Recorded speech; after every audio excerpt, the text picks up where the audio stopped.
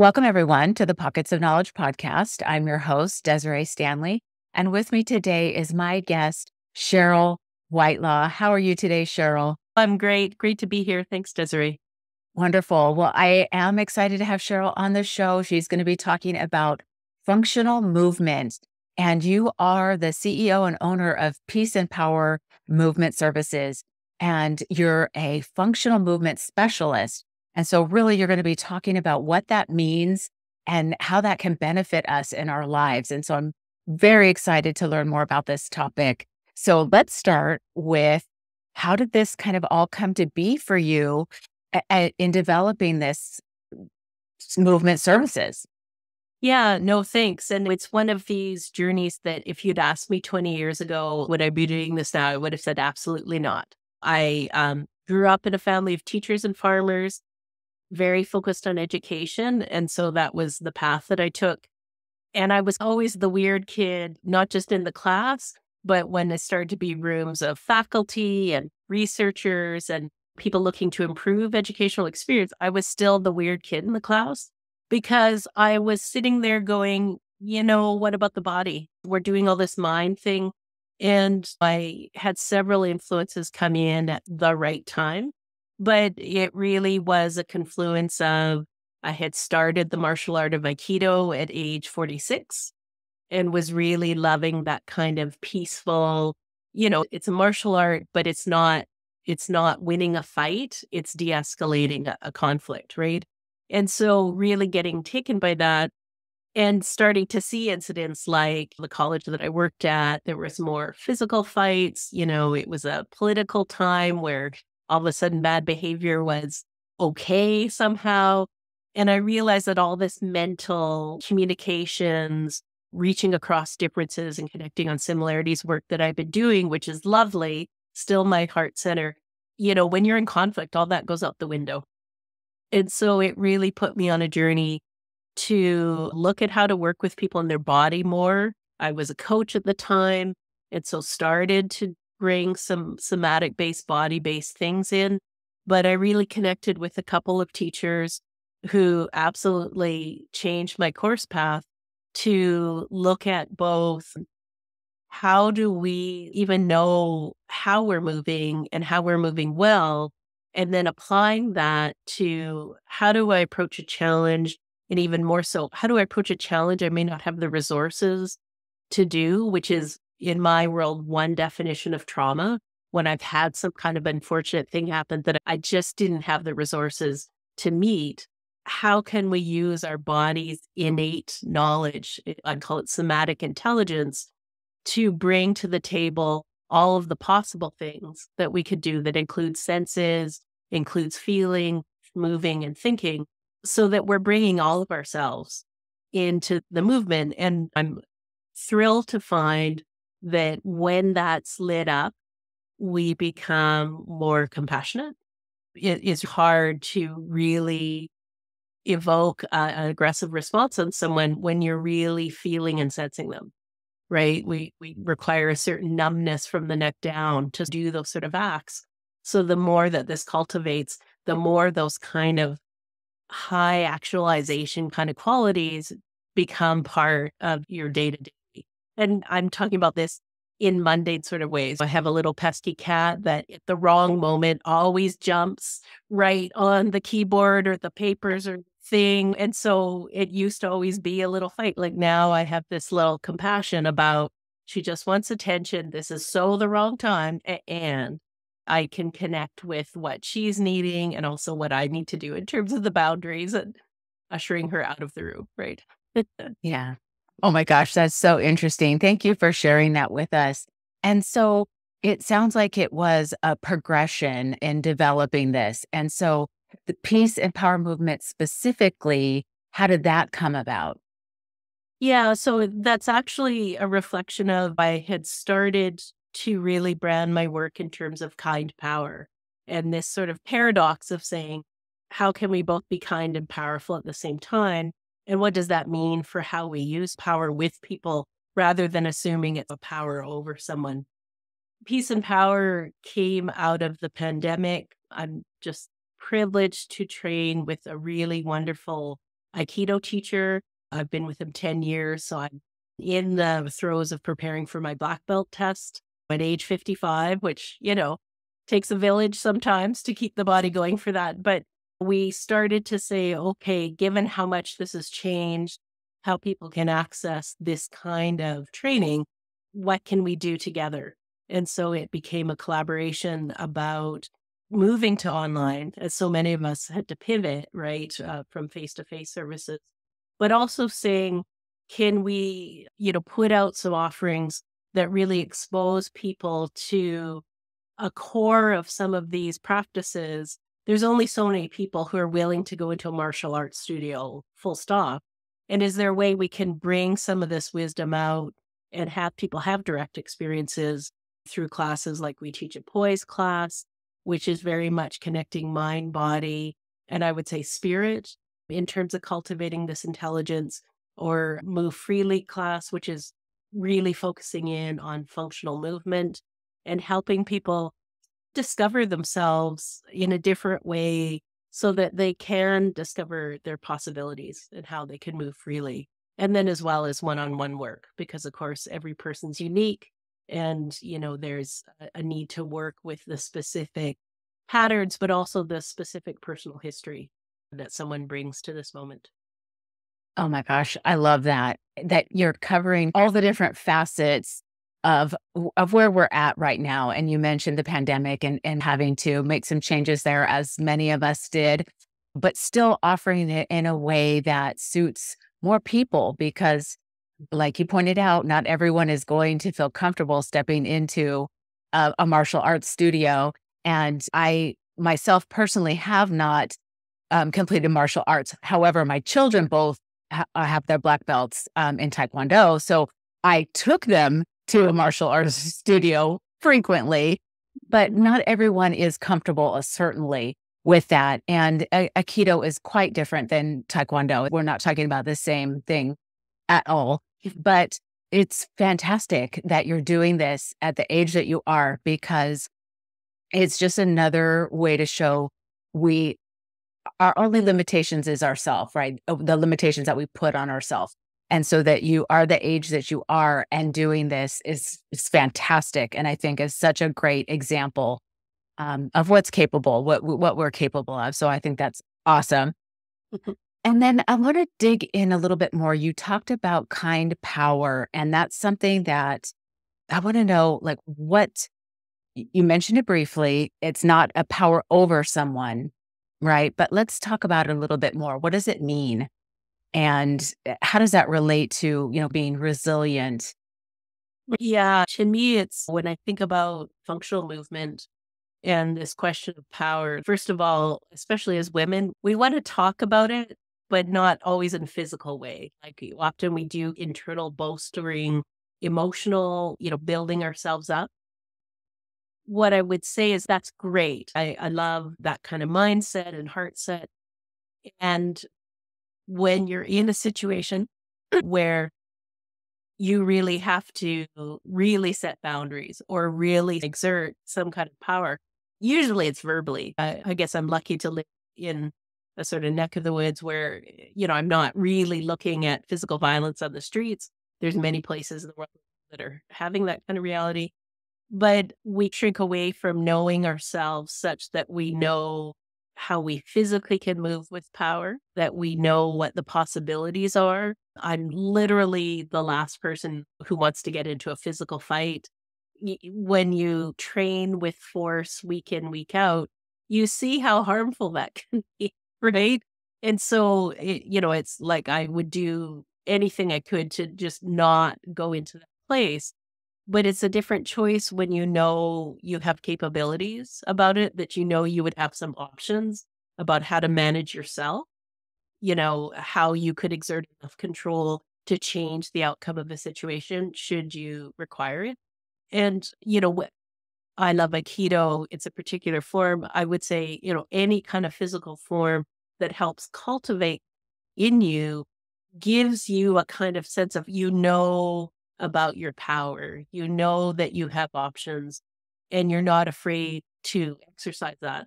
I have worked over the years as different people, but particularly women come. And, part of the training is someone has to punch you and then you do a response. And inevitably, we have a 10-minute sort of mini tutorial of, I need you to punch me like you mean it. Right. Because we grow up, I never fought. I have sisters, like it was verbal, it was about somebody's Barbie getting trashed or, you know what I mean? Like it was not that kind of direct experience. So really owning like I can exert power, but also I can receive power and be okay. So that's, a lot about the power. When I think about that, I can break that down in terms of functional movement and structures, but it really is a learning process where you come into knowing what you're capable of and what's possible so that you can face some of those limits. Because we are, the pandemic really did a number on everyone. We want everything to be safe 100%. We want everything to be controlled and covered for us, but that's never really been the real world. And so it's you really, when you know yourself, to go to some of your own limits and be able to have possibilities there, that then you have some power at your control.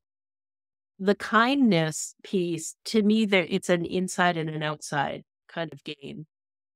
And so one very common thing is, what do you use your power for?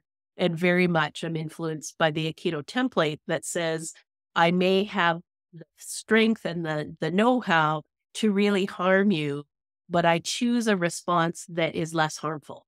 I can't say 100% not harmful because it depends what's happening, but the intention is not to kill or, hurt the other person, even if they're attacking aggressively. And so it's, how do I use this with someone to de-escalate a situation, to bring something back under control, and to make those choices that provide a possibility that the person who gets up off the floor after you've, put them down there may not come with even more hatred, with even more aggression. Again, in my lived life, this happens much more verbally, right? Like I'm not encountering this, but it is those sort of things that, if someone says something that could be triggering, could be, something that isn't okay, how reactive are you? Or can you meet it from your own center, of your power and have that conversation, like I several times a day with my cat. This is not okay with a neighbor, with a colleague. Can you come from a place where you still own your own power rather than being pushed into some other kind of reactive frame? I would say that you're not in control of yourself. You're not responsive to yourself. The last little internal bit I would say of the kindness is we kind of violence in many ways starts at home. I had a post out today, to my audience about New Year's resolutions and what are the hidden habits that get in the way of starting something new. And one is that we set our expectations way up here. And it's like, it's completely unreasonable to think that we would be perfect if we haven't done a thing before, yet we do that kind of number to ourselves over and over. So it's not saying don't have goals or don't have standards, but it's where is that place for kindness? If it was your best friend starting a new exercise program and the first couple of weeks they screwed up about it, would you, the harshness that comes from me to me, I would never go to a friend like, you have no business being, trying to get more fit. You're never going to get. We have this kind of internal voice all the time. So it's really extending that kindness and compassion to include ourselves so that we're actually supporting ourselves. So, whenever I do something like that, including, the starting a martial art at middle age, that inner cheerleader that every time there was a voice like, I don't think you could do this. You can barely get out of the car after your training session. Who are you kidding? That little cheerleader that says, well, okay, it looks like you can get out of the car and then we can get out of the garage and then we can, baby steps sometimes and then we can get the ice pack and, whatever. But to say, why don't we support ourselves with that kind of kindness? When it happens on the inside, it's much more likely to happen outside. Cheryl, that's fantastic. Everything that you just shared is awesome. And I want to touch on a couple of things. One, I think you're right that so often we are harshest critics, right? And we need to have that compassion, like you said, for these things that we're attempting that is not something we've ever done before, or maybe we've tried before and we've struggled with before, but we're trying again. And it's just have that compassion that you would have for your best friend or your significant other or your child or whomever is in your life that you care about. I think that's such a great point. So thank you for sharing that again. And I love that you were talking about the fights that you maybe were in growing up. It was never physical, it was verbal. And for myself as well, I never engaged in any kind of physical fights with siblings. It was always yelling, that kind of thing. So having that experience, but now learning what you've gone through, what you've done, and how now I can control myself. I can maybe change the outcome of a situation that I find myself in. And that kind of, I think a little bit more security that you've got those options Mhm. that you can get yourself out of a situation, hopefully. And so I think that's a great reminder if somebody is considering some self defense or something like this, Aikido, as an option. Yes, if that's going to help you feel a little bit more like you can get out in the world. Because again, as you said, we can't control everything. And we sometimes find ourselves in environments that are not safe. But this gives us maybe a little bit of a chance because we've got some skills, right? Yeah. So I think that's awesome. And just for me, the kind of alchemical bit in all of this is how we use our awareness and our attention. And, you know, what's been far more valuable to me than any kind of techniques I've learned is being able to have a certain quality of awareness. So I notice the person over there or there's a voice down the street that I'm not sure about the tone. And so it doesn't mean I go into a fight mode, but it means I pay attention and notice what's going on. That kind of advanced, alert system. So many people, they walk down the street, they're looking at their phones. They're so unplugged for their environment. There's just no way that even if they had mad skills, they wouldn't notice the situation until they literally walk into it. So it's again like cultivating this sort of whole person intelligence and then just letting that be active in your day, paying attention, just even driving, noticing potential risks. It doesn't have to be some kind of assailant intending you harm. It could just be a car that's cruising through a bit of a light as it turns red and noticing that as a potential risk. So you could choose a response rather than realize, oh, it's too late. Yeah, great point. Another great point. Thank you for sharing that too, because I think that it is really happening more frequently because of everybody being, looking at their phones, that we're not paying attention to our environment. And even just that awareness in general makes a difference. And so another great point. So thanks for reiterating that. Let's talk now a little bit about the functional movement side.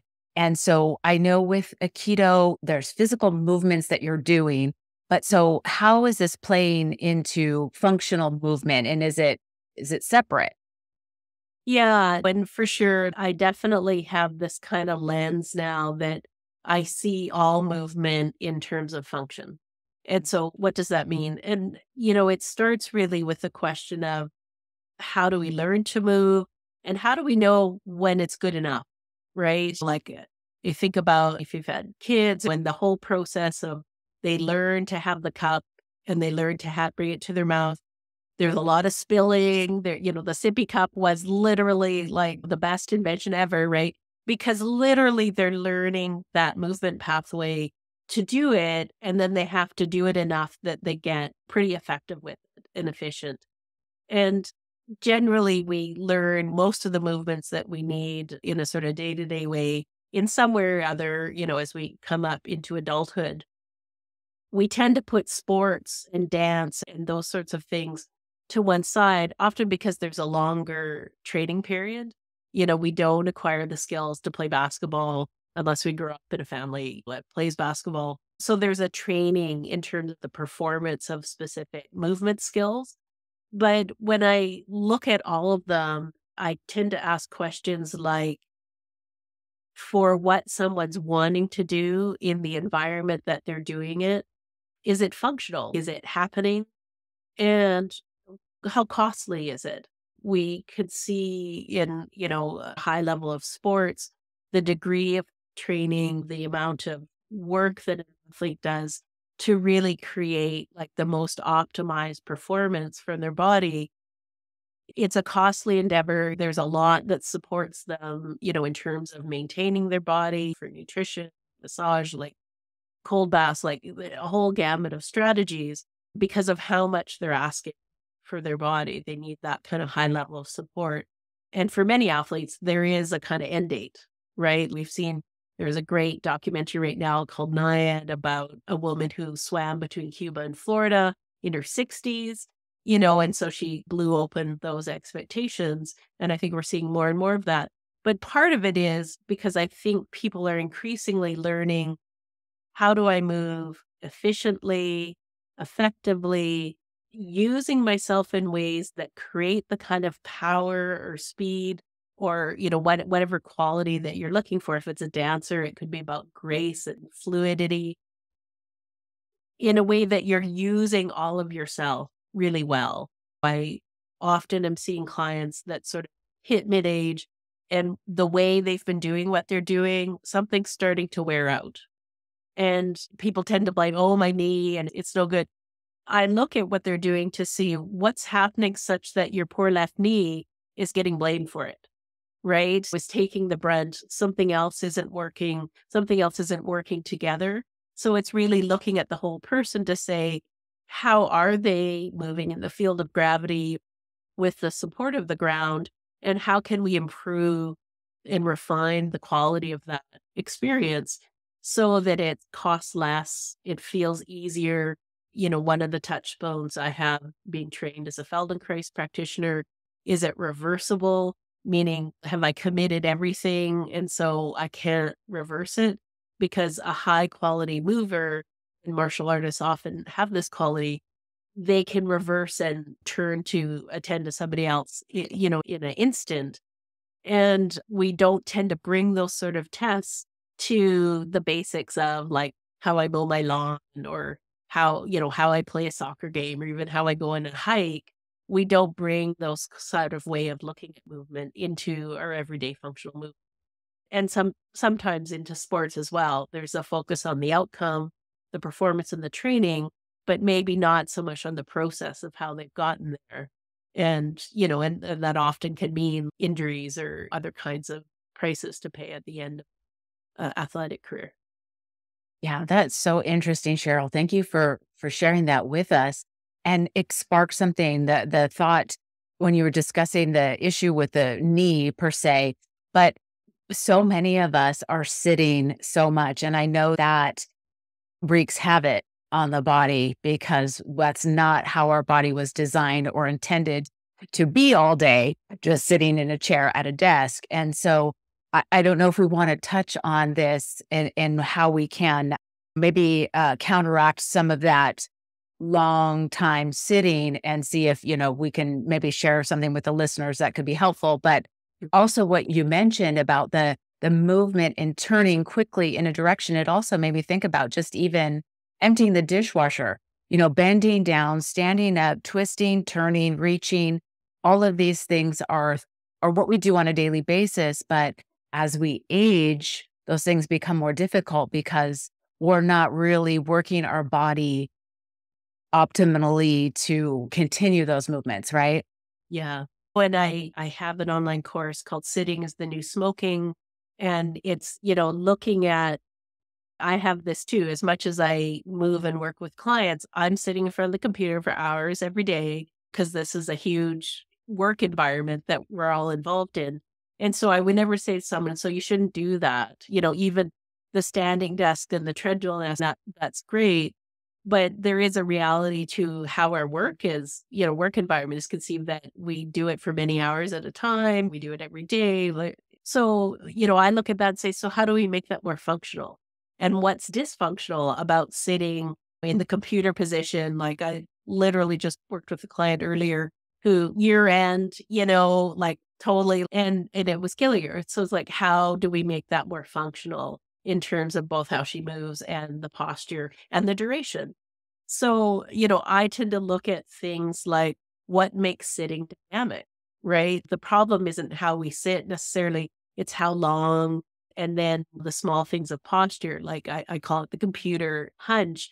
It sets up a requirement in our body to hold our head up, use muscles in a way that they're not really designed to be used. And then we do that for several hours. So how do we find efficiencies about that? The easiest way that I often start with people is literally just to locate the bottom of their pelvis. So it's the bumpy parts. If you feel up under your own personal bottom, right, you can feel two little bumps, and to relocate that on your chair so that you can find a place of where it feels like you're centered over them. Where we're so used to either being forward or to slumping back, we lose track of that, like it's literally a core tripod of our, bony pelvis, that if we could sit from there comfortably, a whole bunch of work disappears because your spine then is doing what it needs to. And as long as you can reach the keyboard, you don't have to distort that line. So I'm not actually an advocate to having like perfect posture, because we can't keep that up either. But, these small sort of differences that make a huge difference, how do you find them? And then I'm a big fan of the tiny practice or the pocket practice, so I've just been working for an hour in the report.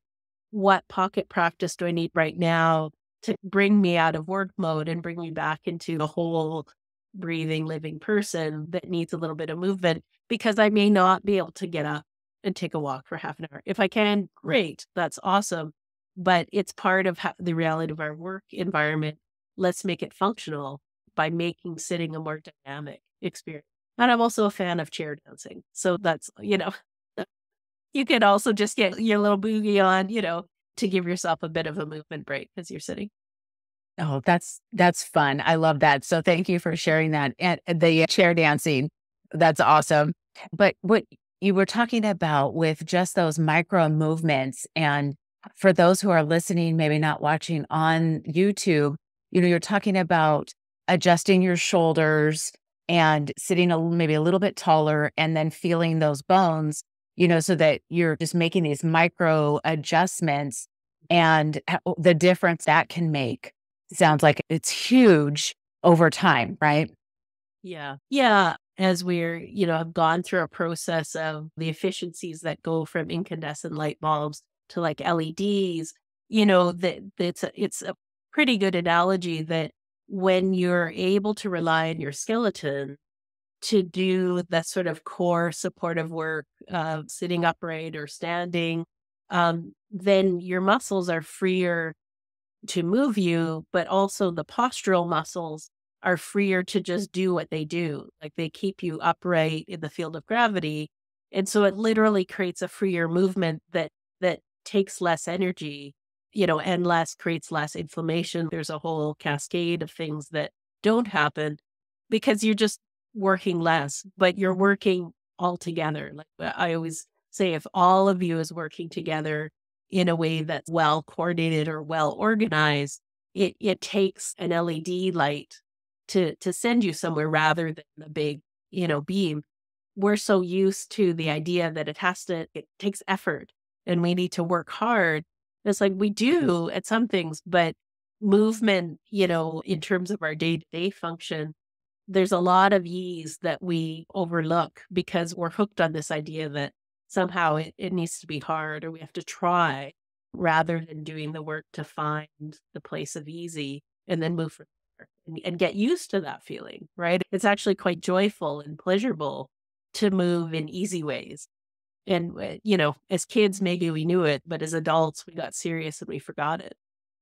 Yeah, as so often happens as we grow up and are faced with realities, right? We lose so much of the joy and the laughter and the play that kids just naturally have. We can bring those things back. So let's remember that if we choose to.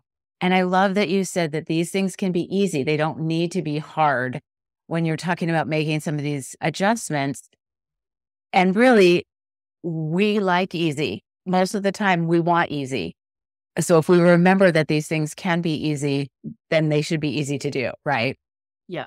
Yeah, that's right. There can be work in finding them, in associating with them. The kinds of work I did today with a client, I've had several women talk about early influences in posture, about what you're supposed to do with your chest. Like either, you're supposed to be modest or you're supposed to sit up straight. And both of those early messages have changed habits about where shoulders are compared to ears, compared to your chest. And so really, they can become so familiar that the hard seems right. So it is this kind of discovery of self that opens up, like, how is it easier to have a kind of relationship between shoulders and hips and, how your chest is open. That again isn't about being perfect, but it starts to have a feeling of openness and the ability to move and turn, that once you've discovered that, again, it's a much easier option. So when you find yourself exerting a ton of effort, you can go, wait, actually, let's back up. I can do it from here. And it's much easier. Yeah. Oh, great point. Thank you for expanding on that a little bit. I think that's very helpful information for us to remember. So thank you. And I want to talk a little bit about something that you share a lot, and that's how we can fully live. And I'm trying to remember how you say it, living verbs. And so let's talk about that. It's thinking, feeling, sensing, and moving. And we did just briefly mention it at the beginning, but let's talk a little bit more deeply about what that means.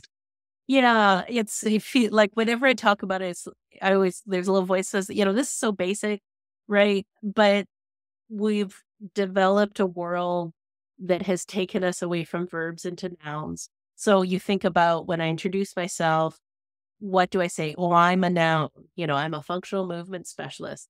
I don't say I'm a dancing, I'm a breathing, I'm a laughing, I'm a playing. Like we literally don't identify with our verbs. And as occasionally when I've done facilitations, I'll do that as an icebreaker. Give me a noun, but you also have to give me 3 verbs that introduce you. And often people can't, like they laugh. It's, because we're so identified with the label that we call ourselves, which is usually a noun. And so in that case, we become a small, like I say, we're a small distance from ourselves because we become this abstraction of my labels and this is who I am.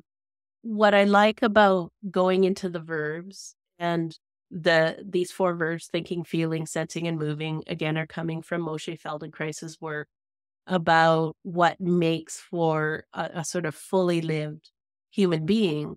And it relates to, in our current world, we might be thinking, we might be sensing in terms of seeing a screen, seeing our cell phone, whatever. But I often find, like, when people come to see me, they may have 2 out of the 4 kind of active in their life, that there's something about how we've related to technology, our indoor environments, that often I find sensory qualities, like how smooth, how much pressure, what kind of texture do we sense? Is it hot? How hot? Is it like all of that sensory experience, which our bodies, our nervous system, are, every moment we're receiving sensory information, but somehow we've taken this in this nouning of ourselves. We don't really acknowledge sensory other than extreme events like the stove is hot, or I agreed to do a New Year's Day plunge in the ocean in Canada. So, called with another adjective with that. So we tend to do peak events, but we don't, especially as we age, if we don't explore our sensory experience, our body works on demand. This is the nature of the neuroplastic blade. Like if we use it, we keep it. If we don't use it, we lose those connections. And so, our capacity to sense can recede, not because we can't, but it's because we don't. And so I had an experience on my Feldenkrais training. I have an older home, wooden floors, there's wood grain. And I went through 3 days of thinking I was stepping on a Post-it note, because it felt like there was something on my foot. And I'd lift my foot, there's nothing on my foot, thinking I'm going just a little bit crazy. And then by day 3, I realized I was feeling the grain texture in my floor in the same way I would with my hands, that I'd done enough somatic work that some of those sensory receptors turned on again and I could perceive more. And, it only took me 3 days, right, to figure that out. But it was a great lesson in, we walk in shoes, we walk on flat floors. We don't give our feet anything interesting to do often unless we can get out to the beach or we, walk barefoot in the lawn or whatever. And so we literally can lose sensation and we don't know it's gone. So think about if you've ever done an experiment, like sometimes they do this to experience aging, where you have glasses with a very thin window and you have big cottony gloves on and other sorts of things that sort of dampen what you can feel. We take for granted and then we start to lose that sometimes at middle age. The beauty of the neuroplastic brain is we can turn that back on and reacquaint ourselves with sensing. But it's one of those things that, think about how balance works. If you actually can't feel the floor clearly, or you can't tell, am I on the edges of my toes or the ball of my foot? Like it starts to become a real impact, not knowing when I'm close to the edge of tipping. And so this was one of the things I focused on early in my practice because it makes a big difference. Falls, even at midlife, can change the trajectory of like how the quality of your health, the quality of what you can do, even in your 50s. So it felt like a really good place to bring sensing into the pool that has to change your thinking, right? Once you're savoring, really perceiving your experience, it's more information. It broadens what you're thinking about rather than rattling around in your skull sized kingdom with, whatever you're thinking. You're getting new inputs that matter, that make a difference to change how you're seeing yourself, how you're seeing the world. And then the base of that movement, we do have a pretty sedentary life. And so it changes how we understand ourselves and our environment if we never get out for a walk. I'm really conscious right now, big snowstorm where I live today. And so going outside, it's cold, it's windy, but we really start to lose connection with people beyond ourselves, with the environment, with, everything around us. So it changes who we are when we don't live fully from these 4 verbs. And, I appreciate Moshe Feldenkrais's work because he really gave a fresh way to look at how we can reacquire that well before there was even a word for the neuroplastic nature of the brain. And it's our birthright. It's available for all of us. Excellent stuff, Cheryl. Thank you. Found that so fascinating. And my couple of other podcast episodes, we've talked about neuroplasticity. So again, I'm going to tell the listeners, go do some research on that because it's fantastic. But I love what you're talking about. First of all, I so relate to the nouning and how we really just describe ourselves in nouns. Mhm. So I totally can relate to that. But I want to talk about how we can begin, because it's so important what you were describing about not feeling our feet on the floor, not recognizing, are we on our toes? Are we getting ready to tip or fall? Because especially as we're getting older, this becomes a big issue.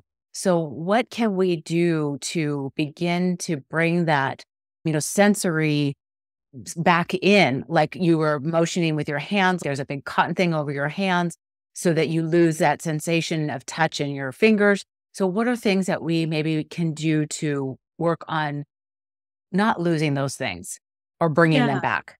Yeah, I'm a big fan of, even though I teach a class and there's many awareness through movement is the brand name of classes in the world that, are designed to do that work. I'm a big fan of, it tends to be only an hour a week or whatever people put into it. So there's all this other time to practice things like, when you peel your orange in the morning, how much do you attend to the feel of the rind? How much pressure do you need to get that first cut in so you can start peeling, the smell of it, the weight of it.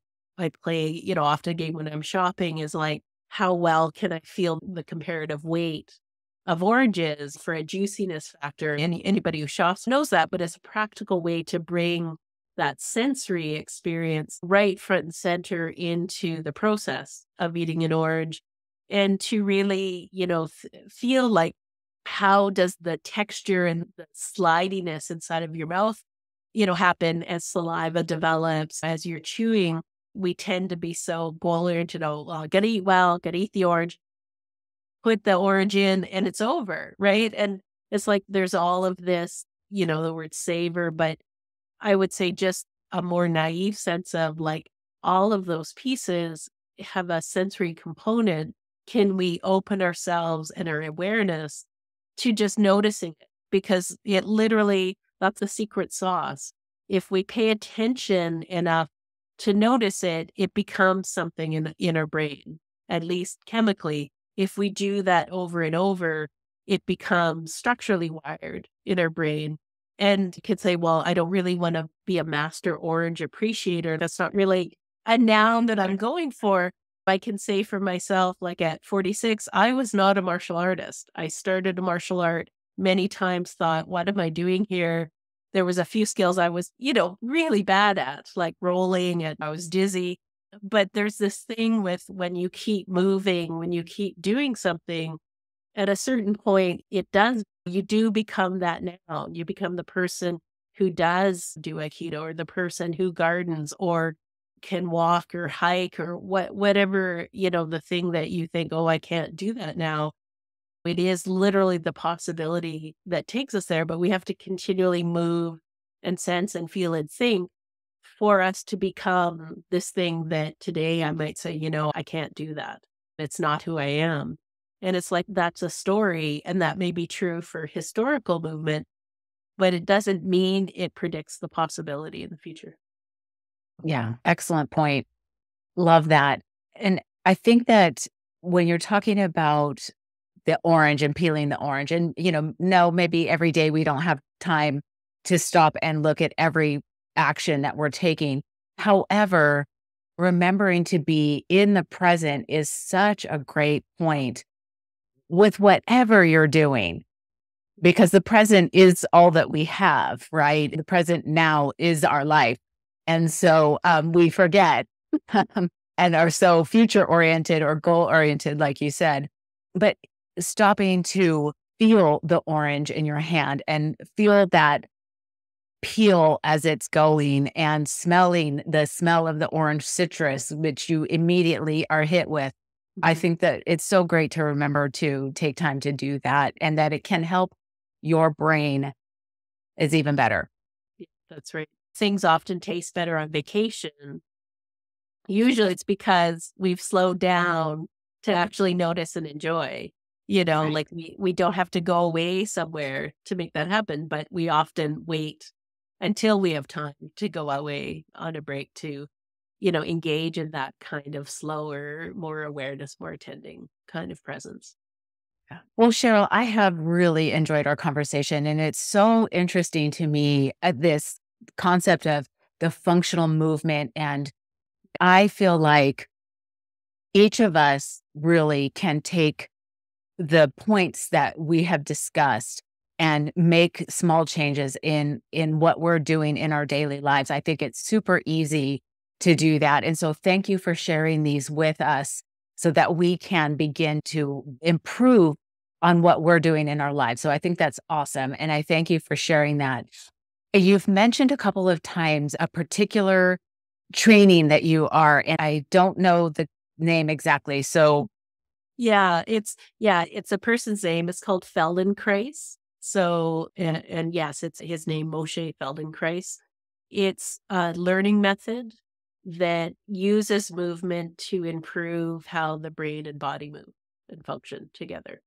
So it's quite an interesting way to look at the world, but it's a method like often people, use it to improve their movement, but it's been applied to artistic methods.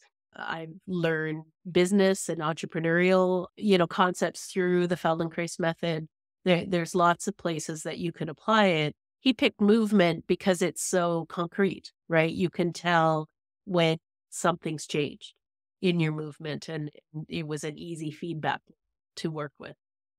Awesome. Well, I will for sure include his information in the show notes so the listeners can take a look at that because I think that's fantastic. If it's applicable in so many realms, anybody could find that book, pick it up and get something from it. So thank you for sharing that. Is there any other books that you have found beneficial that you'd like to share with us now? Yeah, there's a couple. When I think about something that's really accessible, really relatable, I actually pulled it off my bookshelf. It's called Playing with Movement by Todd Hargrove.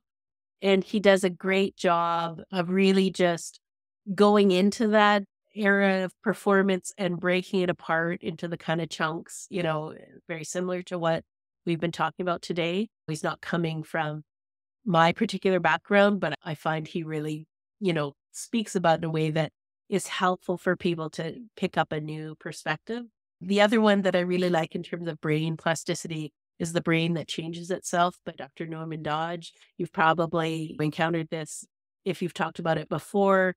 He is a Canadian researcher, but he's really trying to help, through his role of sharing research and stories to say what's the next frontier about how we can make this plastic nature of our brain improve things for us, whether it's in the context of diseases that are deemed incurable or just improving how we live our lives.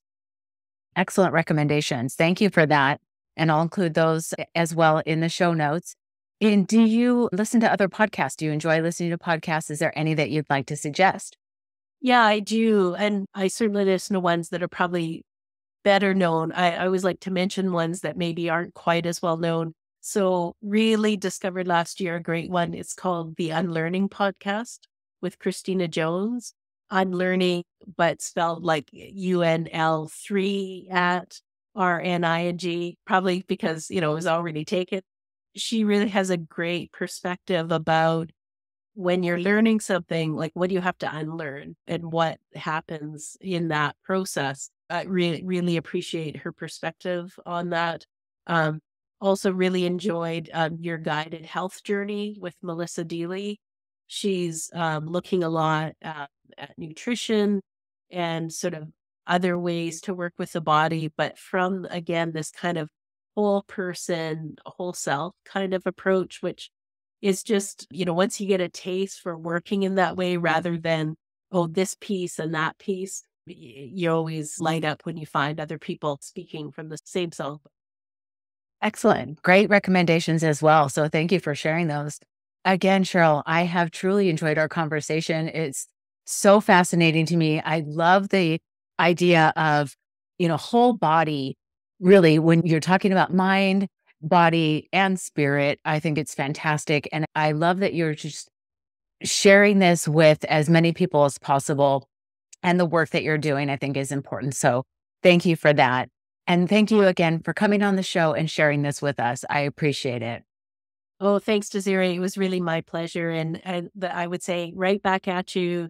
Thanks for really trying to get quality knowledge out to people so that they can, improve things for themselves. It's a good mission. Keep it up. Yep. Thank you. I appreciate that. Well, we'll talk more soon. Okay, take care. If you have questions or want to learn more about Cheryl and what she's doing, or follow along on her journey, or just want to learn more about functional movement, check out her website at www.peaceandpower.ca. Her email is cheryl@kindpower.ca, and she can also be found on Instagram at CherylKindPower. Thank you, dear listeners, for tuning in to another insightful episode of the Pockets of Knowledge podcast.